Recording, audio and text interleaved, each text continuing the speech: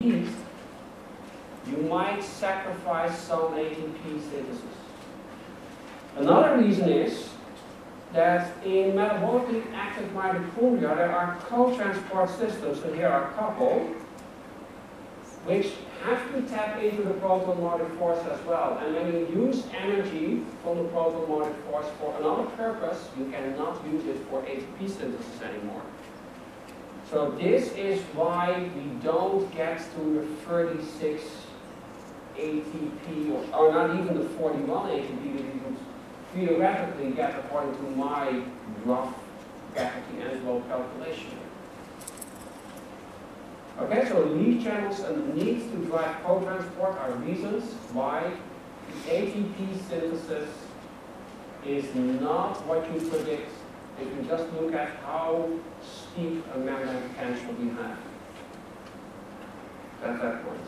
Okay. A very important point to remember also is that electron transport will only occur if there are coenzymes that can donate electrons. And these coenzymes need to be charged in the Krebs cycle and in the matrix by the pyruvate dehydrogenase, so PDH, pyruvate dehydrogenase. So those NADH need to be formed.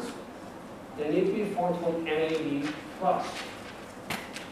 But the matrix enzymes of the Krebs cycle and pyruvate dehydrogenase require that pyruvate, so that needs to be available from the cytosol.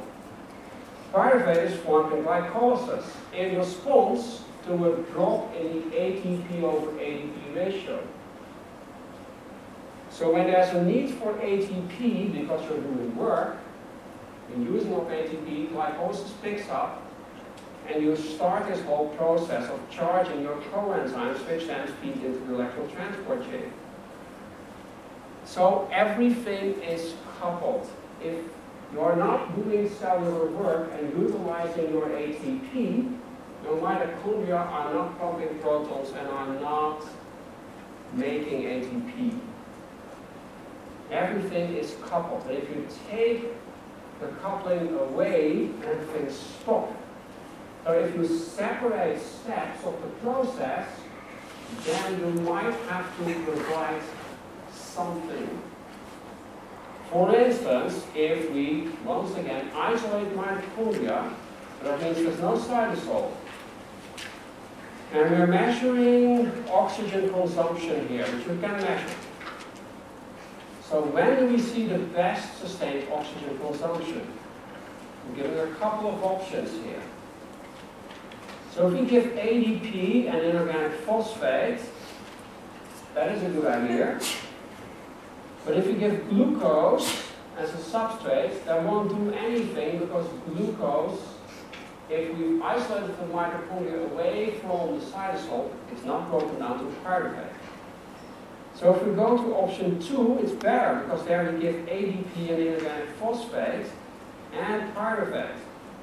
So pyruvate is a substrate. The electron transport chain has something to start with. There's ADP and PI. There's a reason to synthesize ATP and to take away the proton gradient. So it's not so steep. So the electron transport chain tries to pump it back up. Ultimately, that leads to the consumption of oxygen.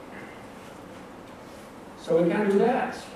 But pretty soon, with this amount of ADP and inorganic phosphate, everything is converted to ATP. So the system will stop. So we can do a little bit better. If we add ADP and inorganic phosphate, add pyruvate, but also add this enzyme hexokinase, and we add glucose. Now here's the trick. If we add hexokinase and glucose, that hexokinase will actually consume ATP, forming ADP. So hexokinase in this system mimics cellular work.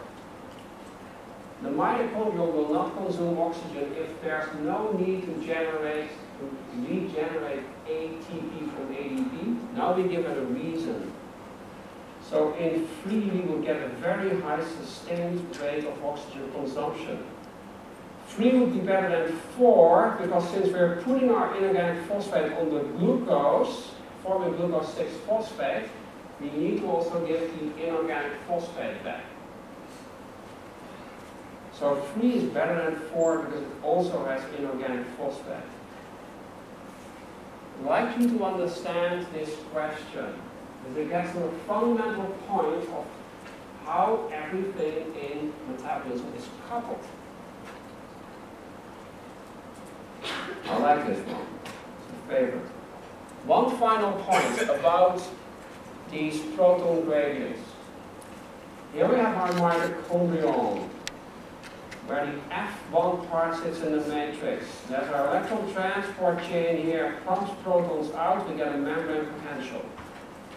Virtually the same system functions in bacteria. They use their inner membrane. They pump protons out, they have the same ATP synthase. It functions in the same way. But if we look at chloroplasts or photosynthetic bacteria, they have internal membranes.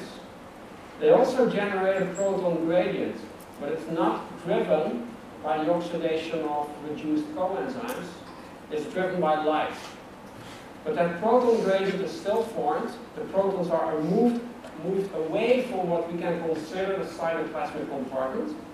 They can move back through the same ATP synthase, generating ATP. The system of chemical osmosis is very general.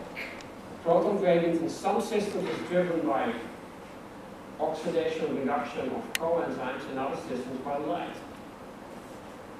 I really like you to understand that this is a very important general mechanism. In fact, we're going to see that the whole system of respiration is derived from photosynthesis. By loss of the photosystems, but keeping part of the electron transport chain and adding to it. So we'll see that in photosynthesis, which you very well know. How are we doing, class? How are we doing?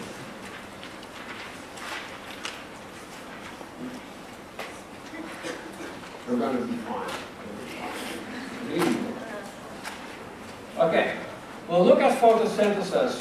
Probably for the second exam, we'll also have a look at the microfilaments. Okay, you've seen this view before. What happens on the planet? Well, light energy drives the formation of organic molecules. It uses electrons in water. That energy is boosted up to form organic molecules such as carbohydrates. That happens in photosynthesizers. As an ATP intermediate to store energy and an NADP, the P is important there, in this build-up reaction, anabolic pathway. Organic molecules are broken down by respiratory organisms, which is virtually everybody, including the plants. Plants respire. And the mitochondrial is important. The NADH is the important coenzyme there. Generate ATP. Where does photosynthesis occur? Photosynthesis occurs in several types of green organisms, so eukaryotic algae and higher plants, as well as the blue-green bacteria, known as the cyanobacteria, which are amongst the most ancient life forms on the planet. There are off the coast of, I guess, Western Australia, there are these fossils which are thought to be over 2 billion years old, cyanobacteria in there. Very old. So these organisms do photosynthesis, and in my class, photosynthesis means carbon fixation, the incorporation of CO2 into organic molecules driven by light. We're mainly going to consider the process in plants. Plants are green, especially in their leaves. In their leaves we have cells. There are our mesophyll cells here, different kinds. In those cells there are chloroplasts. That's the main site of photosynthesis, the site of photosynthesis. There are also veins here. vessels, and these vessels serve for water transport, so getting water to the leaf, and for sugar export. That's the flowing vessels. I mention that now because it will become important a little bit later in the class. Alright, how does photosynthesis work? CO2 is captured under the influence of light energy to form carbohydrates. CH2O is the general formula of carbohydrate. Then there's water that's used and oxygen that is produced as a byproduct. The electrons come from water to reduce the carbon in CO2. Oxygen is the byproduct. So the electrons in water have low energy, using light energy to increase that energy level so they can be used to become high energy electron bonds in sugars. Okay? So CO2 provides the carbon and some of the oxygen in the carbohydrate. Water provides the electrons, and as a byproduct the hydrogen that goes in. And oxygen is just a byproduct, originally toxic to life, but life has learned to deal with this oxygen. It's thought that photosynthesis is a very old process on the planet. Something like 2.5 to 3 billion years old. The history of life on the planet might be 4 to 5 billion years old, give or take half a billion. Life might be 3.5 to 4 billion years old, give or take half a billion. Photosynthesis is early in that development of life. It's a very huge invention. Respiration came much later. Makes sense, because I needed the oxygen for respiration. Photosynthesis produced the oxygen. Okay. How does photosynthesis work? There are two major parts, which we call the light reactions and the Kelvin cycle. The Kelvin cycle is also sometimes called the dark reactions. I think that's a bad name. Better call it the Kelvin cycle because the Kelvin cycle and the light reactions happen at the same time. This is because the two processes are coupled. How are they coupled? In the light reactions, light energy is captured. This occurs in the phytoplasts of the chloroplast, and it leads to the formation of reduced NADP+, so NADPH and a proton, as well as ATP. And these coenzymes are consumed at the same time in the Kelvin cycle. So the Kelvin cycle needs to provide the NADP+ and ADP for the light reactions, and the light reactions provide the NADPH and the ATP for the Kelvin cycle. They're coupled. They're coupled. It cannot be written big enough. Alright, let's look at the light reactions first. The light reactions occur in the phytoplasts of plant chloroplasts. These are the phytoplasts. Phytoplast means sac-like structure. They're enclosed structures, they are closed membrane systems. And we can think of the lumen of the phytoplast as the outside of the cell, the outside like a compartment. In other words, something where we can pump protons to. Alright, now, in the phytoplast membrane there are the photosystems, and there's an electron transport chain, as we will see. What is a really huge invention is to use electrons from water in order to reduce NADP+ to form NADPH. What is a smaller trick of photosynthesis is to, at the same time, also form ATP and use light energy for that process. Alright. Let's first look at the overview, then we'll look at the details.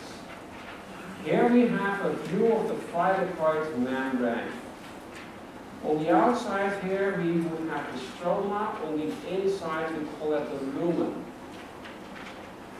What happens is that under the influence of light, we have photosystems that drive electrons through an electron transport chain, and that leads to the generation of a proton gradient. Protons accumulate in the lumen. Then the protons can later flow back through the ATP synthase. That is the exact same type of ATP synthase that works in respiration. People have done experiments where they've taken subunits from photosynthetic ATP synthase, put it in bacteria that respire, and it still works. It's the same enzyme. At the same time that protons are pumped, electrons are stolen from water, which is very difficult, stolen from the oxygen in water, and ultimately donated to NADP+ to form NADPH. And the NADP+ reduction allows for the reductive power to later reduce CO2. The whole mechanism of ATP synthesis is the same as in mitochondria. In order to do all of this, the big problem is that the energy in a photon is relatively low. So as biologists, we can take physics and we can use it to our advantage. We can look at light as waves, if you like. We can look at light as particles. And a particle of light is a photon. If you think about the energy that's in a photon, it's directly related to the wavelength of the light. There are photons with high energy, but their interactions with organic matter are destructive, so they cannot be used.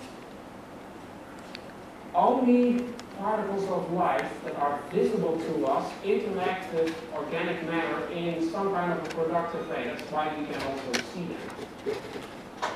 But the energy in a single photon is not enough to reduce NADPH, starting with water. 2 photons are enough, and that's why there are 2 photosystems in a series. And I'll leave you with that idea, and we'll talk more about this on Friday.